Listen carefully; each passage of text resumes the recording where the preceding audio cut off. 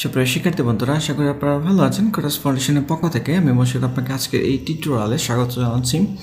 তো গত টিউটোরিয়ালগুলোতে আমরা গ্লজম প্রজেক্টটি দেখতেছিলাম। তো আজকে থেকে আমরা স্টার্ট করব গ্লজম প্রজেক্টের সার্ভিসেস পেজ ডিজাইন করা। তো আপনারা দেখতে পাচ্ছেন যে সার্ভিসেস পেজের উপরে একটি হেডার রয়েছে, আর এখানে service plane 1, service plane 2, service plane 3 অপশনগুলো রয়েছে। তো আর নিচে হচ্ছে ফ্রিকুয়েন্টলি আস্কড কোয়েশ্চেন। তো এই পেজটি আমরা আজকে স্টার্ট করব ডিজাইন করা। তো আমি মিনিমাইজ করে রাখতেছি, দেন হচ্ছে দিস পেজতে যাবো, দেন হচ্ছে কোর্স ফাউন্ডেশন ট্রাইব, দেন হচ্ছে BS4 প্রজেক্টস, দেন গ্লোজম। এই ফোল্ডারটি আমাদেরকে ওপেন করতে হবে গিট বাশের মাধ্যমে। তো আমি গিট বাশের মাধ্যমে ওপেন করতেছি, গিট বাশ শেয়ার, দেন হচ্ছে অ্যাটম এডিটরের মাধ্যমে আমাকে ওপেন করতে হবে। অ্যাটম ডট দিয়ে কমান্ড দিচ্ছি, তারপর হচ্ছে npm, দেন হচ্ছে স্টার্ট, যেন আমাদের ইন্ডেক্স ফাইলটা স্টার্ট হয়। যদিও আমাদের এখনও অ্যাটম এডিটর ওপেন হয় নাই, এটা হচ্ছে।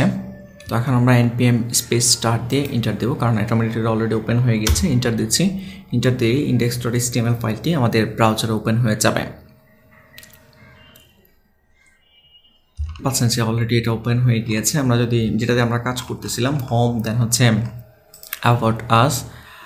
অ্যাবাউট আস পেজ আমরা ডিজাইন করেছিলাম। এখন আমি সার্ভিসেসে ক্লিক করতেছি। তো সার্ভিসেসে ক্লিক করার পর দেখতে পাচ্ছি যে ক্যান নট গেট, মানে এই নামে কোনো পেজ আমরা তৈরি করে নিই। তো আজকে আমরা তৈরি করব।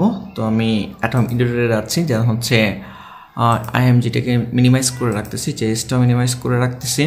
আর এখানে সোর্স ফোল্ডার, এই জায়গায় রাইট বাটনে ক্লিক করতেছি, দেন হচ্ছে নিউ ফাইল। তো আমি এখানে একটি ফাইল ক্রিয়েট করব services.html। আর এই পেজটাকে অলরেডি মেনুতে নেভিগেশনে অ্যাড করাই রয়েছে।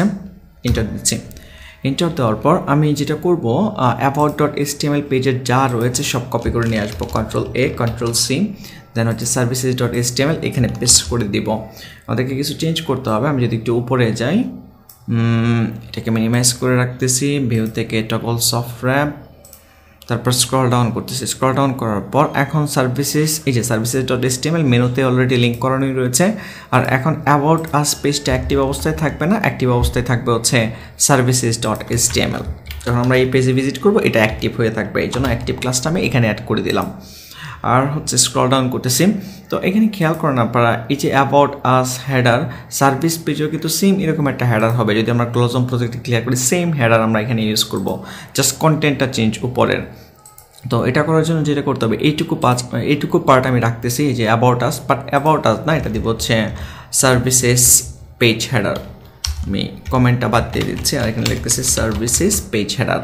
তারপর এই নিচে যা ছিল এগুলো আমি সব বাদ দিয়ে দিচ্ছি, কপিরাইটের আগ পর্যন্ত এগুলো আমাদের লাগবে না। স্ক্রল ডাউন করতেছি, হ্যাঁ কপিরাইটের আগ পর্যন্ত এখানে Ctrl+X দিয়ে কাট করে ফেললাম।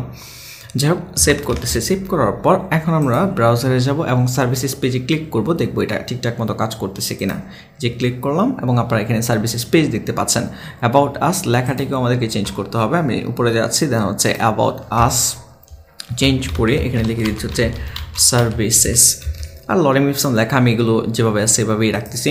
আর এখানে এর পিছনে আপনারা একটা ব্যাকগ্রাউন্ড দেখতে পাচ্ছেন। যদি আপনি ব্যাকগ্রাউন্ডটা চেঞ্জ করতে চান, যে অ্যাবাউট আস একটি ব্যাকগ্রাউন্ড থাকবে, সার্ভিসেস পেজে আর ডিফারেন্ট আরেকটি ব্যাকগ্রাউন্ড থাকবে, ব্লকে যদি হেডার থাকে ওখানে ডিফারেন্ট আরেকটি ব্যাকগ্রাউন্ড থাকবে, তাহলে আপনাকে যেটা করতে হবে, এখানে পেজ হেডার না দিয়ে আপনারা আরেকটু স্পেসিফিকভাবে ক্লাস দেবেন, সে সার্ভিসেস -পেজ হেডার। আমি সেভ করতেছি।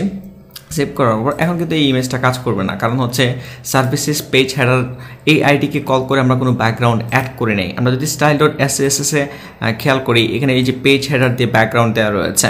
তো আমি যেটা করবো, এতটুকু পার্ট কপি করব, জাস্ট কপি করব। কপি করার পর নিচে আবার পেস্ট করে দিচ্ছি। এখানে জাস্ট পেজ হেডার না হয়ে হবে হচ্ছে সার্ভিসেস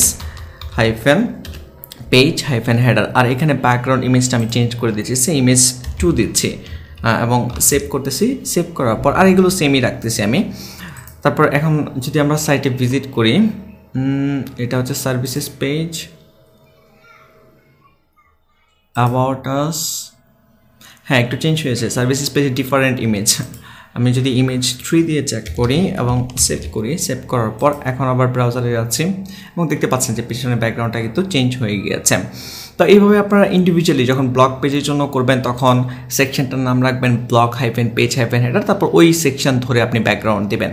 তো আমি এইটাই রাখতেছি। তারপর এরপরের যে সেকশন সেটা হচ্ছে সার্ভিস প্ল্যান, এটা আমরা নেক্সট টিউটোরিয়ালে দেখব।